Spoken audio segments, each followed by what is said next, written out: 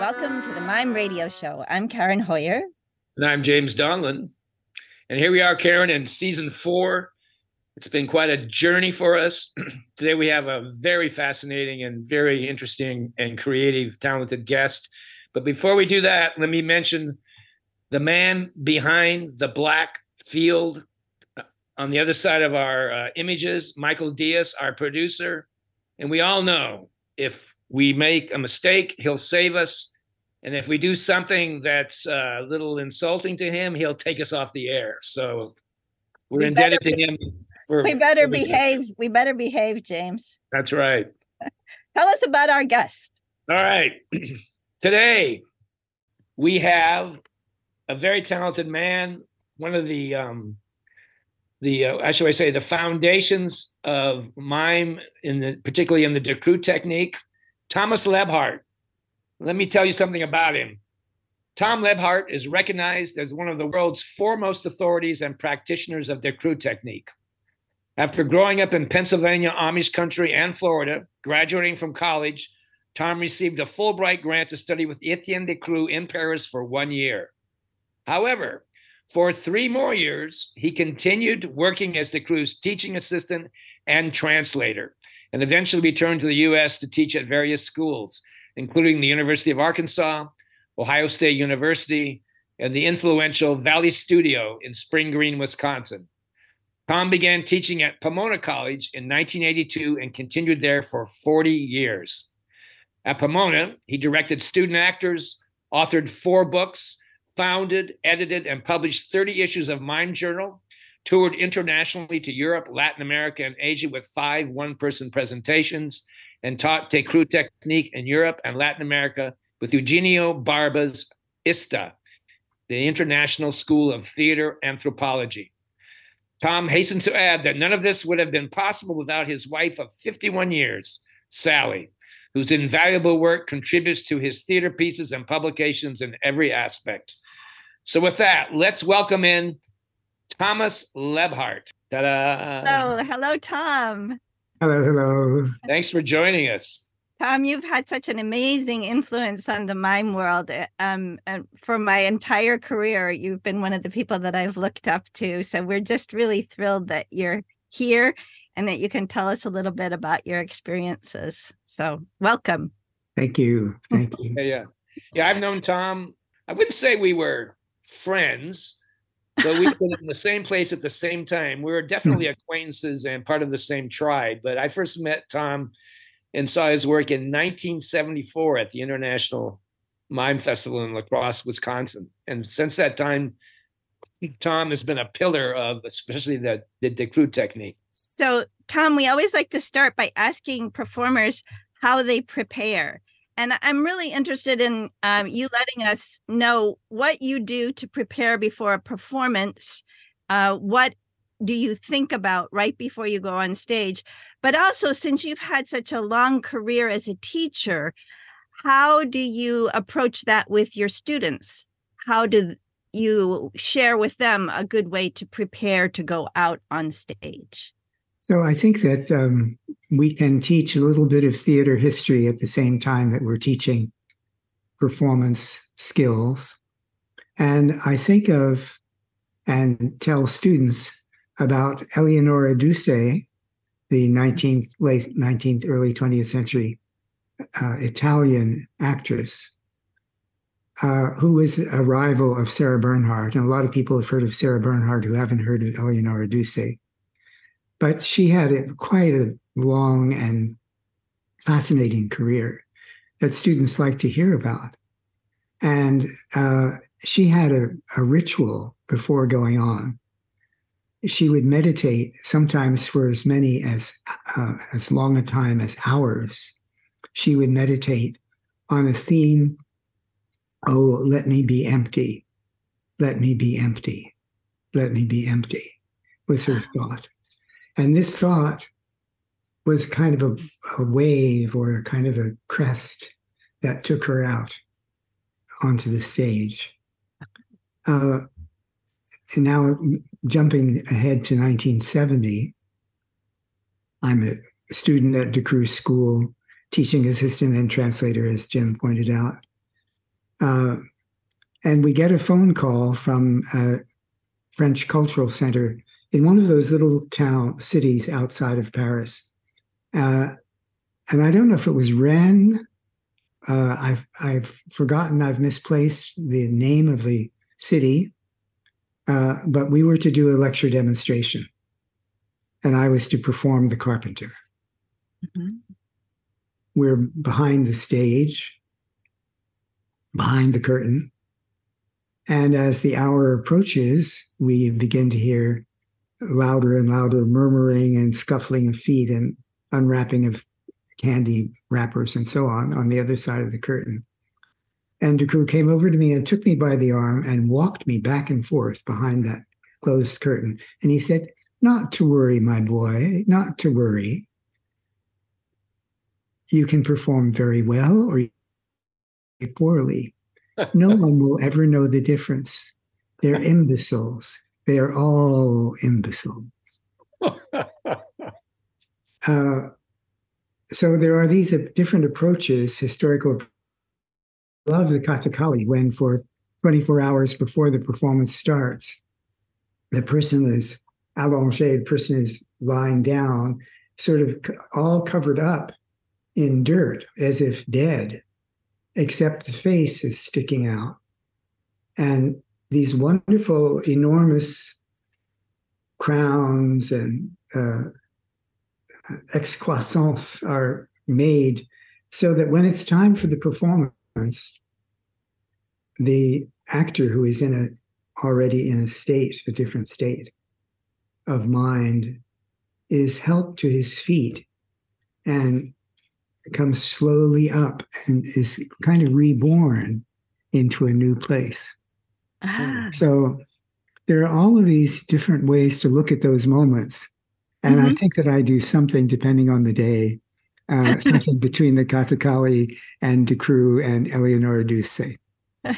So did Decroux really think that the audience was his concept of the audience was that they were imbeciles? And do you have that concept of the audience? That was my question. Like, what's what does that body of humanity in front of the performer mean to you? I don't think the audience is an imbecile. There are imbeciles. The thing about performing is that you get to try something out. And if it works, that's good, thank you. And if it doesn't work, you can sort of go on to the next thing, the next version or the next iteration. So I don't think I ever tried thinking that the audience really was, because I actually knew some people who were going to be in that audience at Rennes, and I knew that they were quite perceptive people. I like Eleonora Duse. I think that's I guess we're talking about sort of a little bit about the dynamic between an audience and a performer, and knowing that your specialty is Decroux, which we'll talk about a little later, one of the foundations of modern mime. I'm just wondering, from your perception, from your background as a Decroux practitioner, how would the Decroux person think of the audience in general? I mean, is there a fourth wall? Is there not a fourth wall? Are they imbeciles? Are they not imbeciles? Because the master himself, Etienne Decroux, told you they were imbeciles. I'm just wondering what your thoughts would be in terms of that. It's a complicated question. I'll tell you what, if we could allow this wonderfully complex question to hover in the air, and if we could go forward, this happens a lot when I don't know the answer to a question. I tell the students, could we come back to this in 24 hours? Yeah. When I've had a chance to think about it. Of course, we don't have 24 hours, but no. We could come back to it in 24 minutes, or we could come back to it in a little bit. But I'm sure, Decroux every Friday night gave these wonderful lectures. And he would launch out into the deep. He would start on this, and someone would ask him that, and he would go have all of these different things. And they were all, and you'd say, how is he ever going to make sense out of all of these questions? And somehow, just about 5 minutes before the end of the hour, he'd reach up and pull all of these things down and weave them together. So let's see if we can't be Decru, but maybe we can try a Decru trick and see if it'll work. Yeah. So that's probably the best time now for you to tell us a little bit, especially for people that don't have any exposure to Decru technique. What is his system of technique? What is his philosophy? And in a nutshell, if you can. Of course, we will refer them to your many writings about him, but just a little bit of the essence of who Decru was and how he affected the theater world. Yeah, and how you were attracted to that. I mean, to get a Fulbright, to go to study with him, what attracted you to his style of performance or his magic, you know? In the 1960s, the big thing that everyone had on their mind was how can we stay out of the war in Vietnam? Mm. And the only way that we knew how to do it, or thought very much about, was there were unofficial ways, there were official ways to do it. But the official way to do it would have been to stay in graduate school.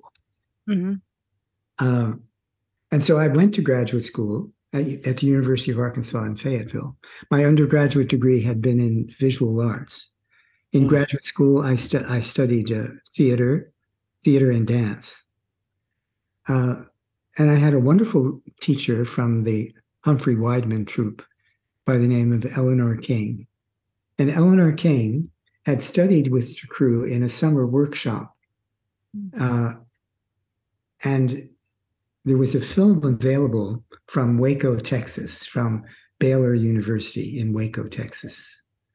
Good. And she somehow got her hands on this videotape, not videotape, but film, 16 millimeter film, and showed it to the class.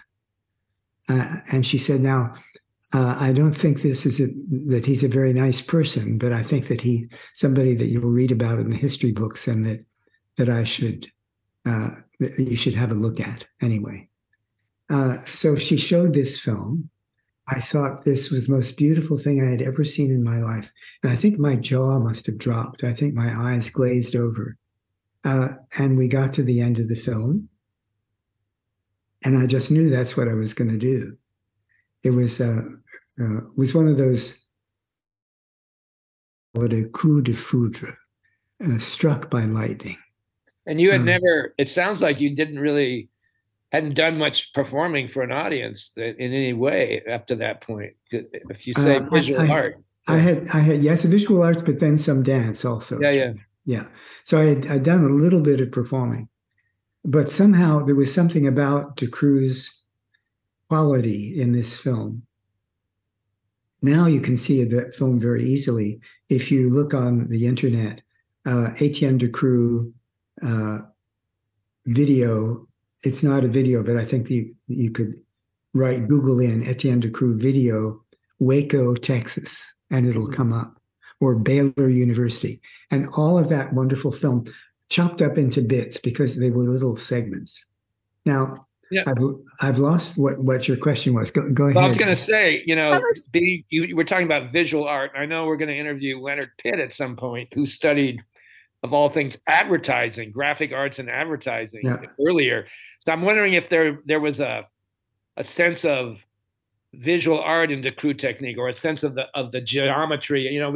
We've all heard about this, of course, in terms of the base of Decru work, the geometry of the space, the physics of the space, in a visual sense as well as an energy sense. So I'm thinking that you had a connection to that, that drew you to his work in Paris. Yeah. There's certainly a lot to be said for that. Decru loved advertising art. He loved to see the posters in the show. And how the graphic artist was able to reduce a complex idea to a simple gesture. One simple gesture. Surely. Yeah. So I think there's a lot to be said there. There's a lot to be discovered in that. One of the difficulties, this is maybe a joy and a little bit of sorrow too, about having reached a certain age, is that a question that before would have opened up 2 or 3 hours of monologue now leads one instead to think, where to which string to start on. Oh, And then, yes. Yeah. but you also know that it's really much more complex than that. Yeah, in my memory, whenever Decru, a practitioner or a performance or an article was addressed or was representative of Decru, there always was feedback. I'll call it feedback or reaction. It seemed like whatever it was that he was doing, whether they were the students or the an expert like yourself who learned the technique, that there was always energy that wanted to continue, and people wanted to talk about it, whether it was, everybody always had opinions about what the group meant and so forth. Yeah, yeah. Well, the thing is that he meant different things on different days in different situations. And I think to try to pin him down is a mistake. And to try to say, this is what Decru thought, and this is what he thought on which day. This is what he thought. For example, he went for a very long time, before I was his student, but for a very long time, and everything started on the ground, flat on your back on the ground, as if you were buried. And that was the beginning. And whatever the exercise was, you had to make your way to your feet, up to your feet, and then began this whole process of doing something else. So after, I don't know how many decades, maybe a decade and a half or two decades of starting everything on the ground, he said, well, enough of that. We tried that. Now the zero position is heels together, standing, arms to the sides, and take it from there. So, and it's really interesting too, because he had such a long career of teaching that there are many generations of people that studied and then went on to be teachers, and they each had maybe a different experience with him as a teacher. Yeah. I'm working now via Zoom with a small group of intermediate advanced Decru students. And we're learning The Washerwoman, which is a classic 1930s Decru composition, which he revived several times thereafter, after the 1930s, one time with me. And so we're learning this sequence, and it's kind of funny because we say, are we going to do the 1974 part there? And then we're going to go back to this other version there. And each student is kind of building his or her own structure, but composed of different parts, which is the way he would work in rehearsal. We would begin the composition off stage with a walk coming on, head turn, body turn, first position, ta, and then we would begin and we would begin this composition. And we did that for months. And he says, oh no, we're not going to do the walk on anymore. We understand that. You're there, it doesn't matter. Start in the middle, and the first moment is that. So there's a lot of ability to change, ability to redefine and yes. I had a question. So now you just made a vocalization, a percussive vocalization in tandem with your memory of the movement. Now I remember watching you teach 40 years ago, and you had this melodic vocalization that would accompany some of the exercises you were teaching the class. And it's interesting because when I perform, I hear percussion in my head too. Almost like an animated film. There's these, these sounds that happen. So I'm just wondering, and you did it there. I'm just wondering if you could talk a little bit about why that comes, how that musicality comes to this work of Decru. Was that an important part of his fabric? The sense of sound and music, in terms of the movement and so forth. He loved word origins, and he spent half of every day on word origins, and he had dictionaries, and he had stacks of notes, and he had stacks of books, and hunched over his desk with his quill pen and his ink and writing lists and lists of words. And so he would take us back to the origin of words a lot of times, and he said enchanté is enchanted, means singing inside. Mm. And the whole idea, the gesture, ta, and how could that be colored? Could be colored with a tuck at the beginning, or it could be colored with a tuck at the end, or it could be colored with tucks in the middle. And you call them talks. TOC, yeah, talk. Yeah, and that was his word. That was his vocabulary to describe. Yeah. Mm-hmm. And the vibrato coming from muscular respirators. We've got biceps, pectorals, and buttocks. And we can start with a trembling in a certain part. And that trembling takes the gesture out. Mm.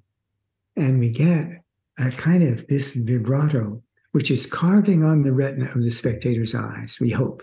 That's very interesting. Can you describe the atmosphere of a typical Decru class, maybe from the time when you were a student? You know, can you give the listeners an idea of what that would have been like to be in his class? You know, a typical day in the student. What was so wonderful was that he taught, of course, in his own home, this little cottage in Boulogne-Billancourt, and this little cottage at the back of the garden. And the students would arrive not more than 5 or 8 minutes before class, because the door would be not open, but 5 minutes before, open the door and go in and take off your shoes and put them around the pot-bellied stove that was in the kitchen. And if Madame Decru were there, she would be sitting at the table and she would mark you present.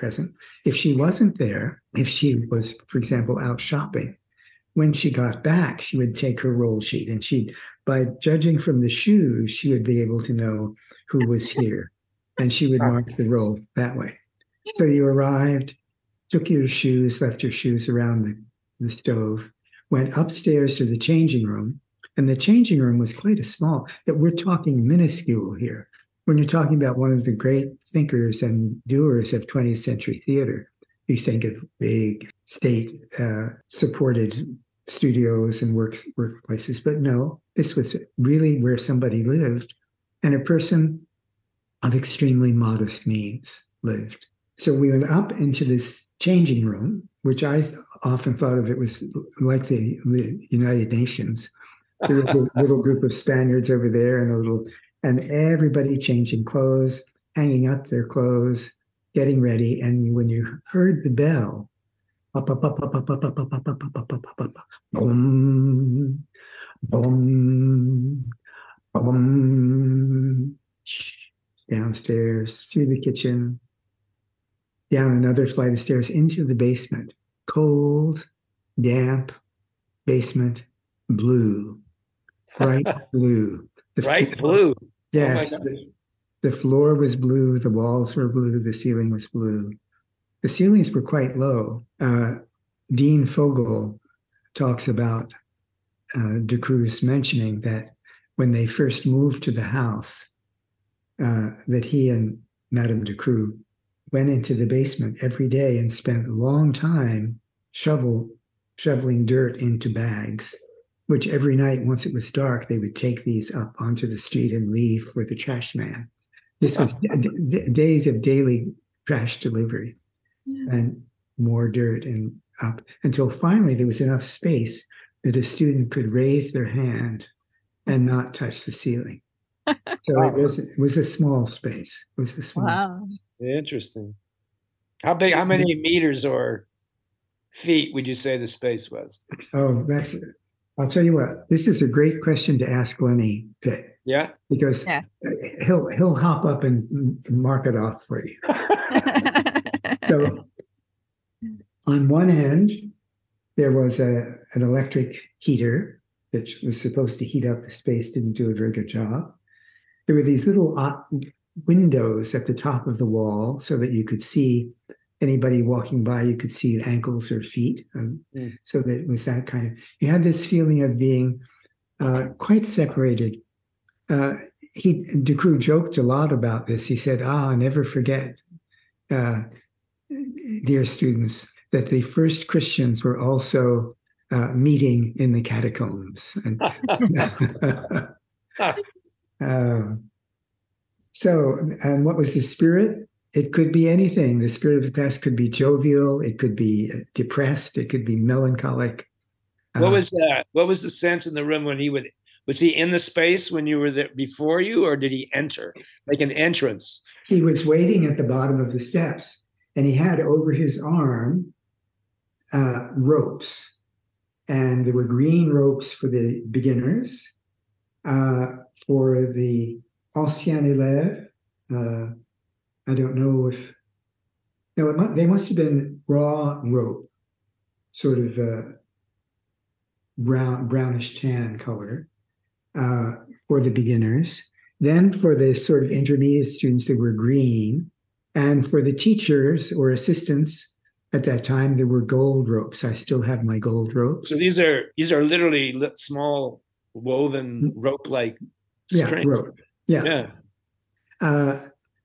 And the first exercise was done with that rope. So he would hand, and he would have certain things that he would say, and you would respond according to how he said. But it was basically, hello, how are you? And you would say, very well, thank you very much. And he would give you the chord, and you would take the chord, and a whole sort of singing back and forth that happened. Then the first exercise started with the classical. Whoa. Whoa. So the first exercise was to make you into the prow of the ship. This wonderful forward energy coming out. So, and then he would tell jokes. He would sing, always singing. If you remember singing in my class, I can't teach without singing. When I started teaching for Decru, with Decru, I had this interesting event that about singing that occurred. The first day that I taught, I went upstairs afterward, and Decru was in the kitchen and said, "How did it go? How did it go?" I said, "It was okay. It was okay." Of course, it had been terrible. The second day, same thing. He was there to sort of encourage. And the third day, I finally was able to relax enough, and that I was able to sing the exercises. And when I got to the top of the steps on the third day, he said, "Hey, we, and how was it? How was it today?" And I said, "I was good." He said, "I could tell you were singing." So enchanté, singing within, the vibrato that goes out into the space and captures the very last person at the end of the. That's very beautiful, Tom. That's a beautiful idea. I should have arranged this differently. I should have known that I would be hopping up, but that's okay. You can still see it. So from here, up, out, fingers on the back of the neck, and the hands go, whoa. There I am casting my net out. And I come from here, back here, the energy in the sacrum, and draw it forward, draw it forward.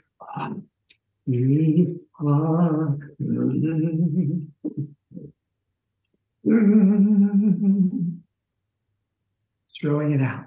And then eventually you can do this. It doesn't have to be large. I can do it. I can do that if I remember. I can do it when I'm sitting here talking to you. The energy comes up, out, and. Did you ever get discouraged? I mean, we all know that the technique is very rigid. And when I say rigid, I don't mean rigid. I mean there's a lot of discipline involved. This sounds so different than what you would have encountered at University of Arkansas, let's say. I'm just saying, did you ever question yourself at some point that you couldn't measure up, or what was happening, or what kept you for 4 years continuing on this journey?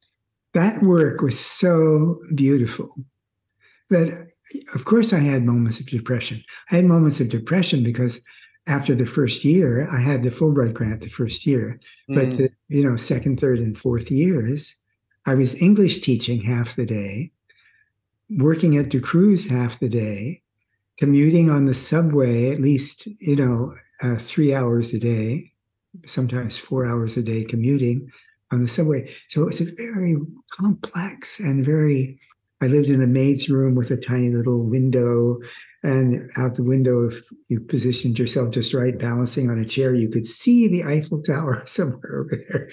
So, of course, we got depressed. We got, terrible. But there was nothing. Finally, there was nothing better than the work. And why?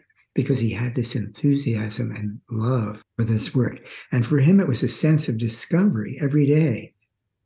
Even if, he had a flash of anger or a flash of disappointment or something, his thought, why can't you do this after, 6 weeks, you still can't do this exercise. Why can't you, there was a little bit of all of that there.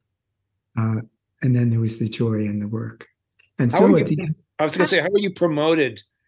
When I say promoted, how were you allowed to continue into a second year? I mean, what kind of standards had to be met? And then your transition into an assistant and a translator, how did that come about? Maybe how did you, what was the arc of, or the steps of, to continue? What how did they present themselves? It just sort of happened. There was no official paper printed that said you do 6 months of this and then 2 weeks of that. And no, it's all very familial, and it's very sort of natural way that evolved. Tom, I want to ask you a question because of the exposure that I've had to the Decru technique from studying short classes. I've just had exposure, like classes with you or from Daniel Stein or with Bert Houle or Sophie Wibot, and the vocabulary is what has been given to me first. The whole structure of how you analyze movement, which is, the different parts of the body and how each of those parts move. Your description now of how you walk into the class and do this beautiful exercise is very different from the Decru that was taught to me by the teachers that I was exposed to, and most likely because it was a very short. But this system of analyzing the movement is also like an intricate part of his legacy. Can you talk a little bit about that, the vocabulary itself? Well, Decru himself was such a volcano waiting to erupt. I mean, he had this tremendous energy and this tremendous sense of carving through the space. I imagine he did erupt occasionally too, wouldn't you? Yeah. Oh, well, yes, of course, that too. Yeah. That too. That he said he needed to teach us a technique so that we would have the possibility to have that same energy without it killing us. Oh. Mm-hmm. One day in a rehearsal, he looked over at me and I was sort of looking maybe a little tired or disappointed or something at that moment. And he said, don't worry.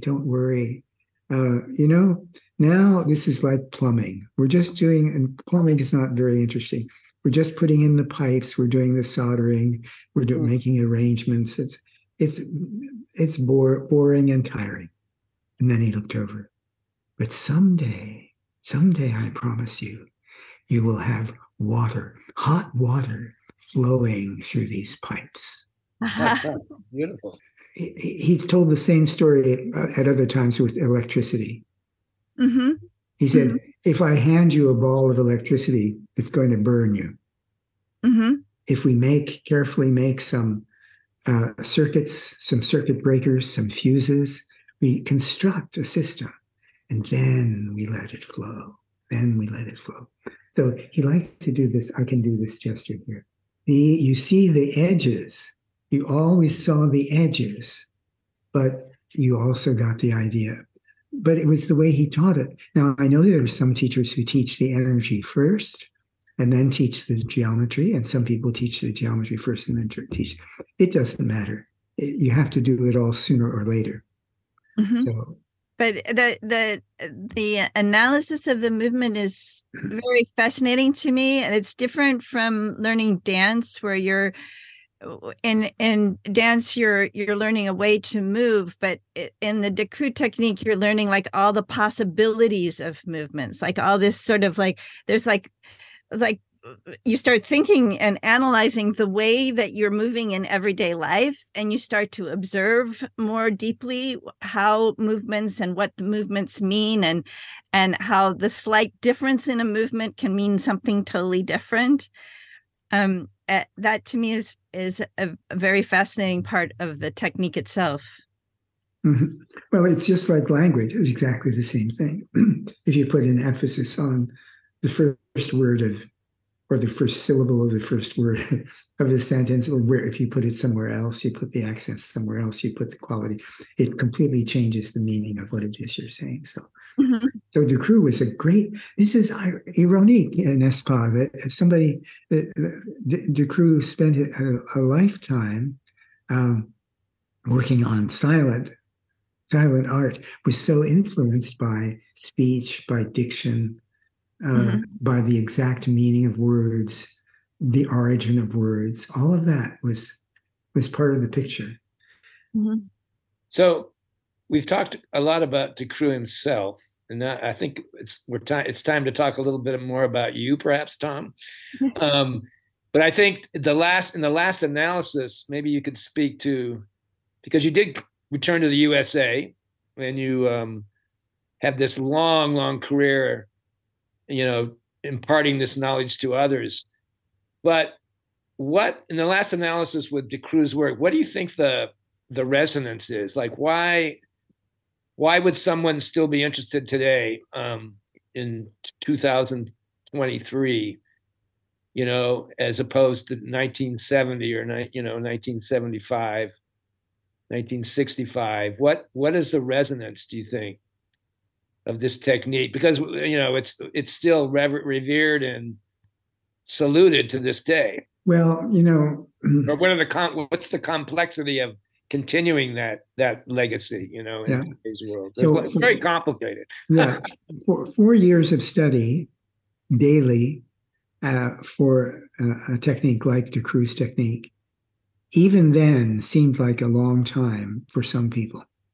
For me, it was just right. 4 years was just right. But for some people, 4 years was an impossible thought. Nowadays, things have sped up to such a point that if a person can do a 2-week workshop without having to fly off to Atlanta for a grandmother's funeral or the things that people, 2 weeks is a huge workshop these days. So, that's right. And it's going to take longer to do this particular technique. But the traditional forms are that way. If you go to India and you want to study any of that traditional classical music, Indian classical music, any of those classic dance forms, if you want to study almost any in Japan, I mean, it's a lifetime. It's a lifetime of learning in Japan. Do you feel this word classic is a stumper sometimes? I like to use the word neoclassic. The past informs the present, which informs the future, which is actually informed by the past, which, we couldn't have the future without the past, blah, blah, blah. You can get into all these esoteric metaphysical thoughts, correct? But this word classic, what's your feeling yourself about that in itself? Like, where does that fit? For I know a lot of younger generations might have misgivings about the word classic. How can we describe? Well, you wouldn't be here without that, and the future won't be here without blah blah blah. Yeah, I don't really know what to call corporeal mime. Uh-huh. There was a critic once who wrote about a show that I was doing with a group of students, and he said very perspicaciously, he said, how can there be incorporeal mime? So, in other words, isn't all mime corporeal mime? And he's right, all mime is corporeal mime. So what we call it, I don't know what we call it. I think Decru technique is a good thing to call it. Mhm. But then it's going to be so richly flavored by every different person who studied with it. True. So I have different ways to go at the cruise work, and it looks, I'm sure it looks different than some of my colleagues. Well, let's Yeah, just I mean, we have let's take for Margolis. instance that you're working at Pomona College with these theater students, and you've had that position working with theater students and sharing the crew technique with them. What do you feel the importance is for these modern actors to have exposure to that technique and that sort of inspired energy and knowledge of the body? You know, for most of the 40 years that I taught at Pomona, my best students were not theater students. Mm. I had students from religious studies who did wonderful work, math students. I had mathematical students who were superb, or even just literature or people who were interested. Mhm. So the occasional theater student who was interested, see, they were already 30 years ago already working on a much tighter timeline. Mhm. So we're walking down the street one day and never having heard of this play, and in 4 weeks we have a leading part and we're performing it on the stage. So it's just a different way of working, a speedier way of working. Mhm. On a bad day, you might say, oh, it's a microwave. On a better day, you might say, we have to learn to be concise. We have to learn how to focus our energy. Mhm. So I think that corporeal mime, as the crew taught it, was there was always room in the class for people who were not movers, people who were not typical body types. We had heavier people, or we had thinner people, or we had taller people, or we had all sorts of people. It wasn't as if there was a type that you had to, or like it for gymnastics, you have to be a certain. Right. That was part of the work that I admired and responded to quite strongly, I think. Mm. And then you came back to the USA. Were you, when you were finished with those 4 years, were you expecting to be a performer, or was expecting to be a teacher, or did you find value in both of those? Like, my personal belief is you can't perform without being a good teacher, and part of the mission of an artist is a performer is to be a teacher. That's what art is. It's about communication and handing down the rituals, correct? So what were you thinking when you returned to the USA after that period of time into crew, and what did you do? I was so thrilled to have a job. I can't tell you. Sally and I thought, whoa, they're going to pay us to do this. I mean, it really, and of course, if you remember what salaries were like in 1972, Right. yeah, it was a very small salary, but we thought it seemed like $1 million a year to us. Yeah, I remember my first job offer that was $6,000 a year to be a full time. Yeah, exactly. Well, then 14,000 at another school I remember where I worked. Yeah, like crazy, wonderful, crazy.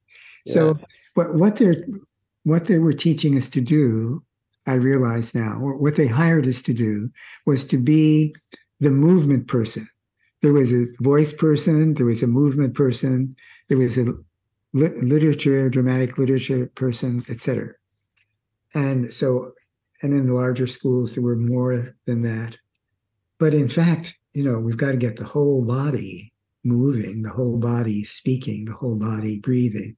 All of that has to happen in a way that's coherent and makes sense. And how you do that in 4 years, I don't know. So did you feel that the university teaching was an umbrella? I mean, I know I thought that it would allow you to be free as an artist if you could become a professor at some institution. So which means that the teaching was very important to you, not just performing, but it seems like, one who teaches as long as you have, it finds the beauty and the importance of that action as an artist, that teaching artists. Yeah. And of course, keeping the balance. So all of this writing that I've done, the editing and writing that I've done, that Sally and I have done, all of this is sort of like one more element that makes the picture complex and Mhm. makes time management very complex. So it's important to let everybody know, like, and I have my collection of all the mime journals. Look at that. Yeah. That Look you at have an incredible library of things that you have edited, that have it's a legacy of writing about mime and movement that's amazing. That you, James, did you say 30 issues of Mime Journal? Is that correct, Tom? Yeah, I had to round it up. I think it's something like 28, or it's a lot, and I can't remember, and I couldn't find that number, so I just rounded it up to 30. But it's a one of a kind endeavor, because I don't think there's been anything else like that in the last 50 years, and probably not before that ever in the history of theater. I mean, as a particular genre of theater, mime is, many people say mime is the source of theater, and we could talk about that for a long time. But a long time, quite accomplishment to have this. Why did you stop? I'm wondering, just the complexity of life, or what? Hold on for just a second. I just happen to have this with me. I don't know. Which one is that? This is our latest endeavor. Oh yeah. Coco de Crew, Irving Craig. And it's just a thin little book. As you can see, it's a thin little book. It's available in hardback and also digital form. Yeah, because you say our endeavor. Who's the other? Sally Garfield. Yeah. Sally Garfield. Your wife. Yeah. Yes. 51 years and wow, coming up. Amazing. Barbara Lee, who did this one on Capot School, was one of our guests. So, wonderful! I haven't listened to those, because I'm going to listen to them now that I'm sort of more a master of my own time. You're on the list, yeah. I have time to do that. And some of the more recent ones you can access through the website too, right? They're like the digital version, right? So this is not a mime journal. This is actually a Routledge, which is a kind of it's a publishing house, and mostly for colleges and university people. So, well, we'll make sure that there's a link on the website so people can purchase. Oh, good. Wonderful. Exactly. So what I was going to say, though, about the mime journals is the mime journals you find on the internet in Amazon or Abe Books, but it's very expensive. They charge $40 for a volume sometimes. Wow. I saw one for, I don't know if it was $600 or something like that. I saw one supposedly rare. No, I have them. I have all the back issues. And if why couldn't these be compiled into one volume? It seems like they're a great time period, Yeah, it would be quite a thick volume. Yeah. James, it would be kind of like that. So maybe let's have 5 to a volume. Maybe there's 6 volumes. 5, 6 times 5. Yeah, maybe. Yeah. But that could be very interesting. I mean, there's a lack of that kind of thing that is very important. I do remember as a young student when you were first starting out, and we were like, "Oh, there's another issue." It's like a quarterly review of the Mime Journal coming out. Oh yeah, so exciting. We very quickly fell off the quarterly review and onto the occasionally published list. Then you got the fatter volumes. Then we got the fatter volumes. Yes, there were double issues and triple issues and all of that. Yeah. It's wonderful. It's really a really remarkable accomplishment that you were able to bring that about and have that as your, should we say, your legacy, right? Well, that's one of the advantages of being in a university. Oh, they're here. It's that time. Did you get a gift from the Mime Museum? Do I open it up? Yes, of course. This is your now, gift. This is the way it arrived at my house, with this little torn bit.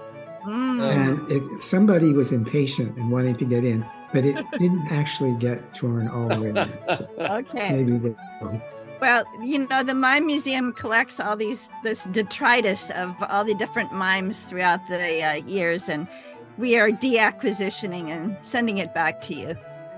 So. Oh, the Mime Museum. Oh yes, we're on TV, right? That was very dramatic. That pause. Yes, it was. People that don't have the video. I'm trying to figure out what does it say on the front? Yeah, am I supposed to read this? Sure. Yeah. Okay. Thank you for joining us on the Mime Radio Show. Please accept this gift from the Mime Museum collection as a token of our thanks. The Mime Museum, Michael Diaz, curator. Souvenir number 64GLMZ. Description. When writing his summary and analysis of Etienne Decroux' words on mime, and later in 1997, writing a volume called Words on Decroux, Thomas Leabhart considered and then rejected many words. Several of his students at that time collected the words, thinking he might need them in the future. That's very, very good. I'm glad for that. The word collection ended up in the Mime Museum and are now being returned to Mr. Leabhart. And here. Wow. That's only a few of the words. We kept some of them. Yeah. Oh, you see, there's a whole world in each one of these words, isn't there? Mimeograph, mimesis, mimetic. Wonderful. It's kind of ties in with your teacher being so involved with words in his dictionaries too, right? Oh, yeah. And which dictionary are you using for this? I have no idea. Those are from you, Tom. Those aren't from us. Your students collected all of those words, and gave them to us.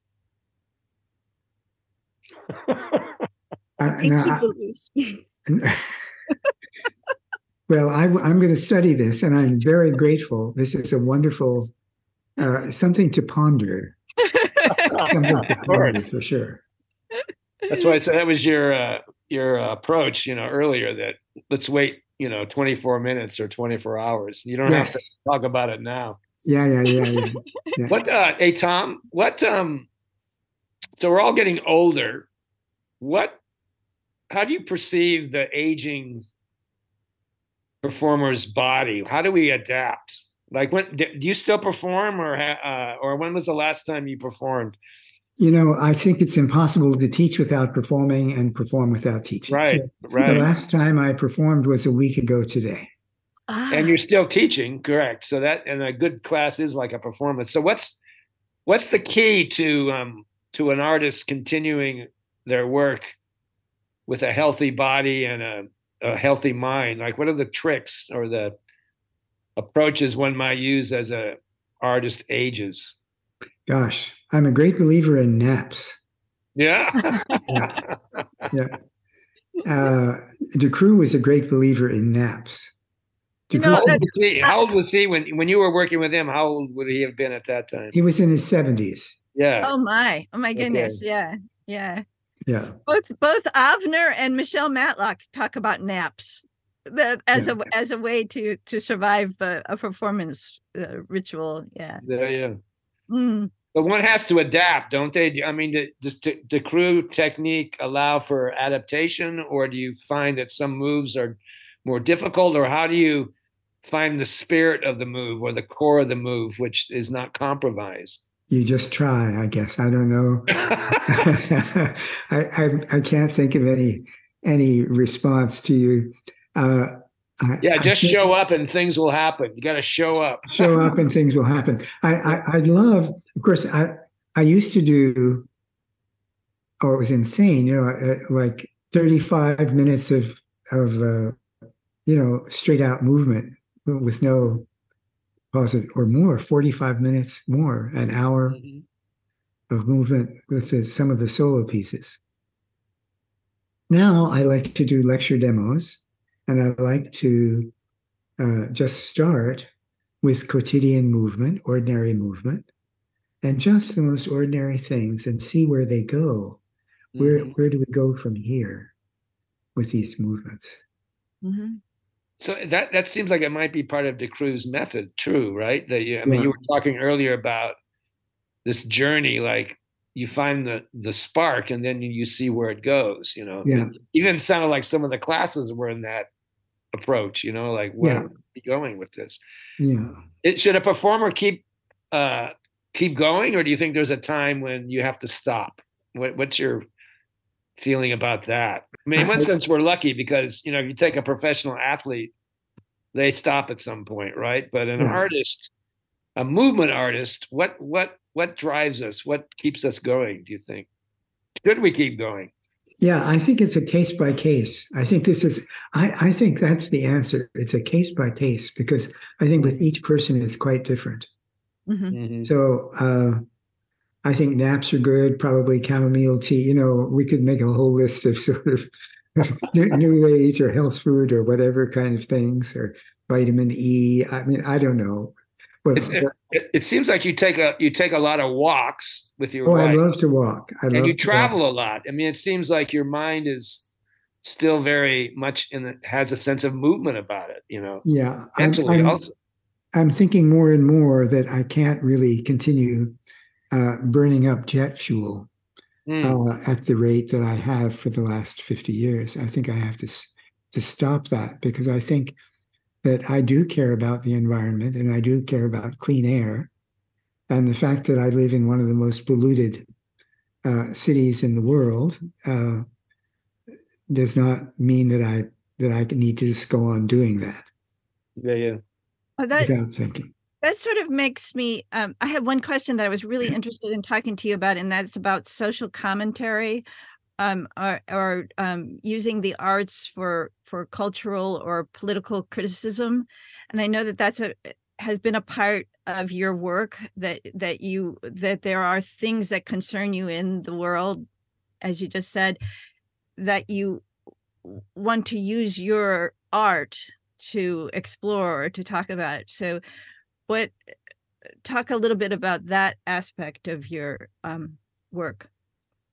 Well, for the first 10 years after leaving Decreux, I did all of these like mini Decreux attempts of things. I would perform The Carpenter and the Washerwoman, which he taught to me, and keeping it as strong a level as. Can you explain just briefly what that means? Because for those people who don't know what The Carpenter or the Washerwoman, what that means, can you describe briefly what that is? Those are two solo pieces that Decreux first made in his very first experimentations with corporeal mime, but then sort of codified into little polished gems in the 1930s, and then taught to certain students over the years. So you had to be selected to carry on the tradition. In other words, right. You had to have permission, I guess. Yeah. Right. Yeah. And then he made always with his students because there was nowhere else he could get actors. He couldn't advertise in the newspaper and say, we need 4 people trained in Etienne Decreu's technique, because there weren't 4 people trained. He had to start with students and train them, and that's what we've all had to do, because we can't just start making work. You have to train the elements first, and then with those elements, you make the work. So first you were performing Decreu's pieces, but then and then I was trying to make some things of my own, but in the Decreux style. So yes. I did that for 10 years, and it was spectacularly disastrous. It was people really didn't get it, and it wasn't a performance really. When I came to Pomona, I began to have ideas about how storytelling could be combined, verbal storytelling could be combined with some of the movement studies that I had been working on. And so I put together a play called How I Was Perplexed and What I Did About It. Mm-hmm. And it had a lot of things about things that are social things involved in the making of the play, environmental and so on. And I remember performing it for the first time at a little theater in Los Angeles called the Wall and Boyd Theater. It was on the corner of Wall and Boyd. Mm-hmm. And it was right in the middle of these tents of homeless people. Still, after 30 years, there's still homeless people around Wall and Boyd. And suddenly, audiences were responding to my stories, and they were understanding the movement in ways that I didn't understand it sometimes. They were, there's this idea of there being a text on one track and movement on another track. And the movement does not illustrate the text. Mm-hmm. If I say, I love you, it's kind of unnecessary. I can either do it or say it, but to combine the two is extraneous. So I had stories about my growing up, stories about my first jobs, stories about living in the segregated South of Florida. Lots of what I found to be interesting stories. And then this, quote, pure movement studies, which were open enough that somehow the audience was able to put together mm-hmm. and make their own connection. And mm-hmm. so I've come to think of audience participation as the audience, somehow there being sparks that would jump from one side, one track to the other track, uh-huh. and a new meaning would emerge. It was greater than the sum of the parts. Uh-huh. Yeah. Now you've had companies over the years. Yeah. These groups, for example, when you and I were in those festivals in Mexico, I know you had a group from, I think can't remember where you were headquartered, but that was Grand Rapids. Yeah, would those groups have been doing DeCrew manifestations, or would you be approaching something more connected to the social fabric of where you were coming from? Yeah, no, those were the mixed the DeCrew attempts, we'll call them. Mm. That was in the 10 years that you saw. And you would have seen very clean, very precise, very clearly choreographed, obviously committed work, which I have on video now, and which I'm getting together some archives, various archives, great. So they're visible. Oh, and on my website, if you look, there's a little section on my website that says video. And there are some videos of performing with a chair and performing with a table, yes. and mm-hmm. various things, just pure movement. It's just prior to the folding in of the text, which uh-huh. is the next step. So where's the work evolved to now? You said a week and a half ago you had done a performance. Where? Oh, yeah, I was in a sense worried about that, because I'm glad you came back to it, because I said that performing is teaching and teaching is performance. And since I taught my Zoom class, it was a performance. Yes, it was. Of a kind. Yeah, yeah. So it wasn't a performance as you're thinking. I understand what you mean. Yeah. But Tom, you know what? You did come around to answering our very first question, which was about who you think of as the audience, because you were just telling us, you have the text, the stories, and you have the pure movement, and the audience is the one that's bringing it together. So your collaboration, you think of your audience as collaborators in that sense. Maybe. I love that. Yeah, that's great. I have a question. So you and I have spent many years in teaching in a university or a college. And how do you feel the university or a college is set up today to offer what an artist needs to learn an art? I mean, I have misgivings about the structure today. I mean, there's less face time. There's, financial challenges and so forth. I'm just wondering if you have any thoughts about where the training of a young artist is moving. Is it moving away from a university into private studios, which have always been there, but have not necessarily been at the forefront? But what do you think about what's happened in universities and what the future holds for a young artist? It's such a rich and complex question. Yeah. It's again, I'm going to have to say it's one by one. There are students who can profit from the experience of an undergraduate or even a graduate MFA program and find work or make work I'm thinking now of Zoot. I'm blocking on a name, but it'll Don't come. worry, you'll remember tomorrow. Yeah, So yeah. keep I'll moving. remember. I'll remember tomorrow. Let me just say, I can make it more general. I mean, here it is. The name came in, of course.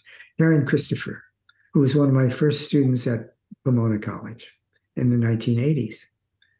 She left undergraduate school, BA in theater, and went to work with Goat Island in Chicago.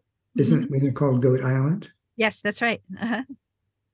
She worked with Goat Island for a long time, touring back and forth in the UK and in the USA.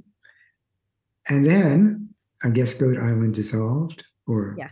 And Karen is now all the time in the UK, married to a Scotsman. There's a person who found a pathway into performance art and is like, I don't know, what is the percentage of people who can earn their living with performance art? I don't know. It's so frightening. We don't want to know. It's 0.000 something. It's really small. So, but somehow students, if they were theater majors or if they were MFAs, they think that they're ready now to be performers. And I don't know that that's always true.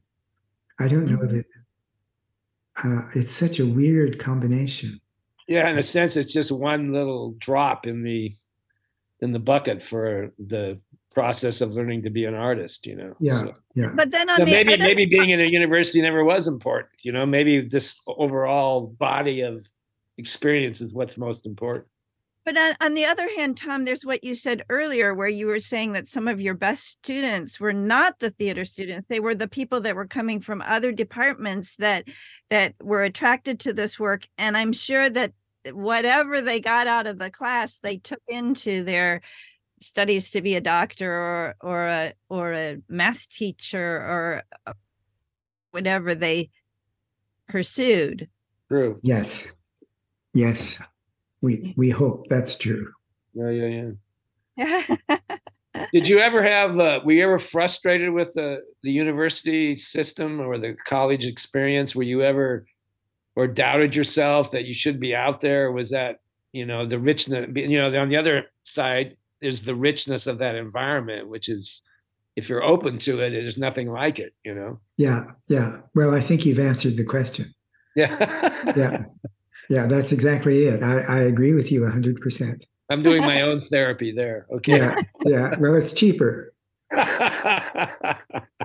So Tom, you were talking a little bit about working on your getting some videos ready to be seen, and your website. You have this incredible collection of writing. What do you think of your legacy? Do you have an idea of like what you want, how you want to be thought of, what you leave behind? Oh, I always found those questions rather grim.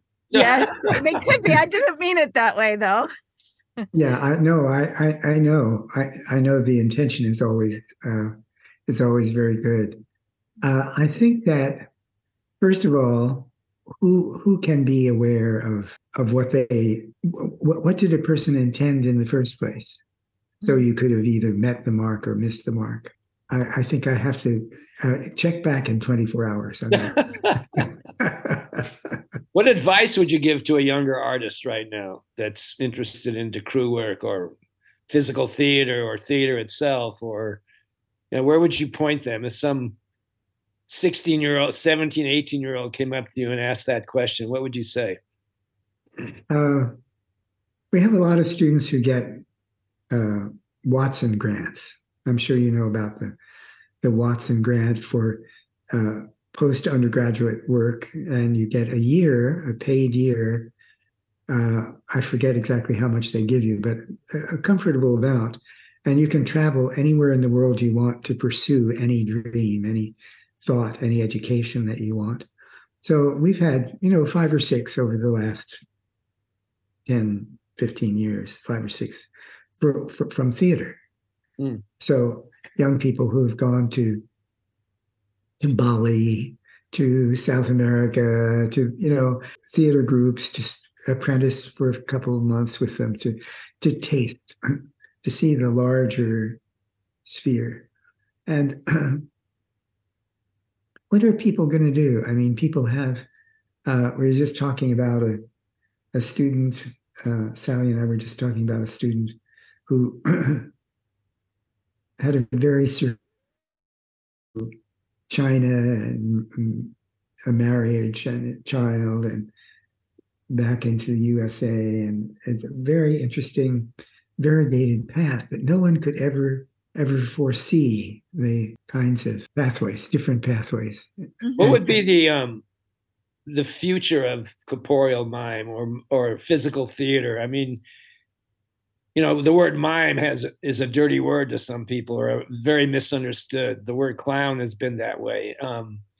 What does the field need now in this time, the 21st century? What I mean, I know back in the day we had a lot of festivals. We had there was even a network TV show by Shields and Yarnell, right? So what is it even necessary for physical theater to be on a more public platform? Will it always be a very mysterious ritual for people who know they want to do it? You know, maybe that's all that's important, or should it be more public? Or what do you feel about the future of theater? Well, physical theater is coming into its own, along with devised theater, co-created theater. That's a silly theater. word, isn't it? Because wasn't it always that way? Yeah, Even yeah. Shakespeare. This is just my field. Even Shakespeare was devised theater at one point, you know. Yeah, so. yeah, absolutely, absolutely. but we're much more aware of it now. I think in the last few years we've become much. So that's a good thing, you would say. Yes, yeah. And so I think that a Czech friend of mine said all history is synthesis, analysis, synthesis, analysis. So Decroux is a person of great synthesis, of great analysis. And, you know, head from the neck, head and neck from the chest, head, neck, chest, etc. Analyze bit by bit by bit by bit.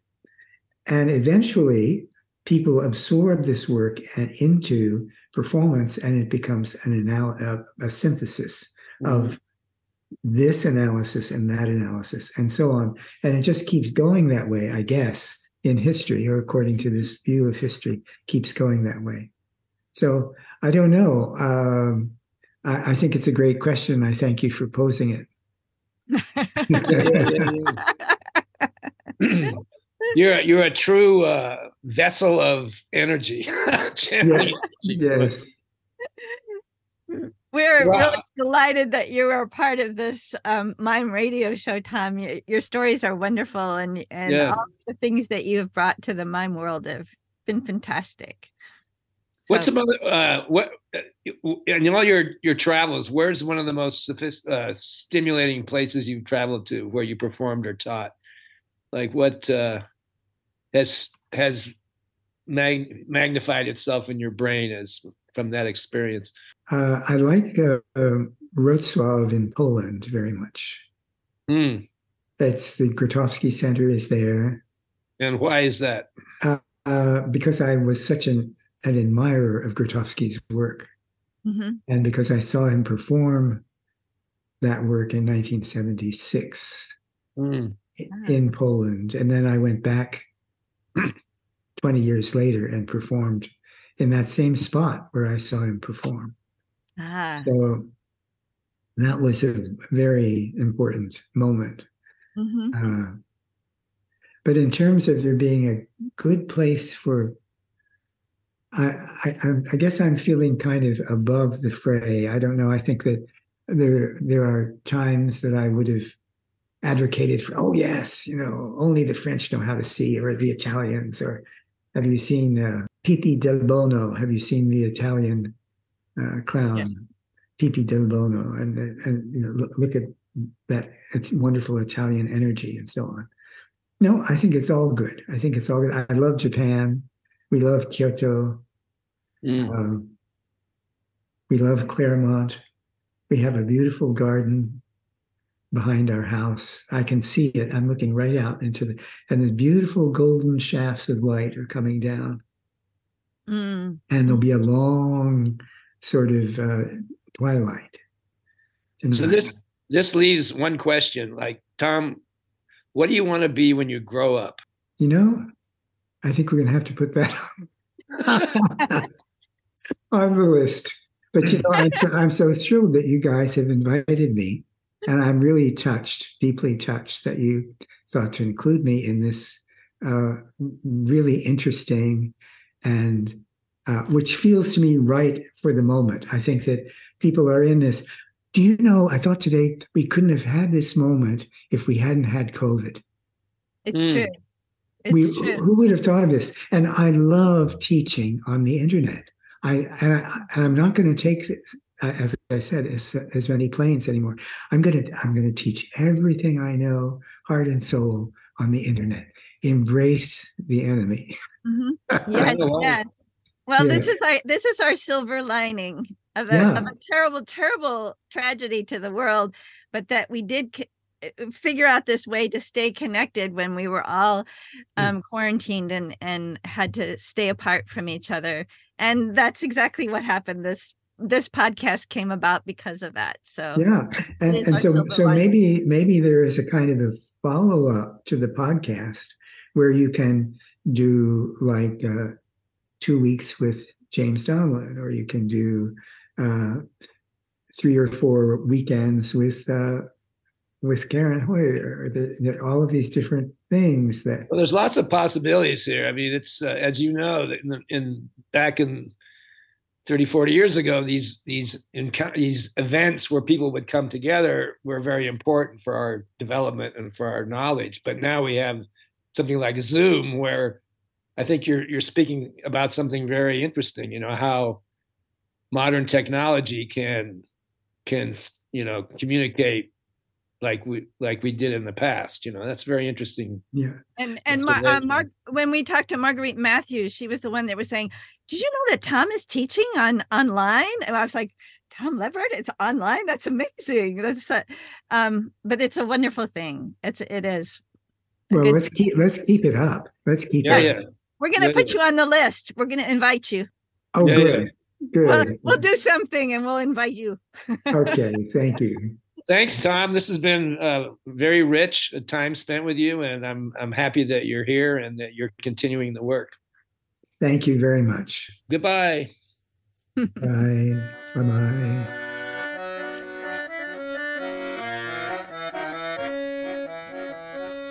Thank you for listening to the Mime Radio Show podcast. Be sure to join in the last Monday of May for the next episode of Season 4.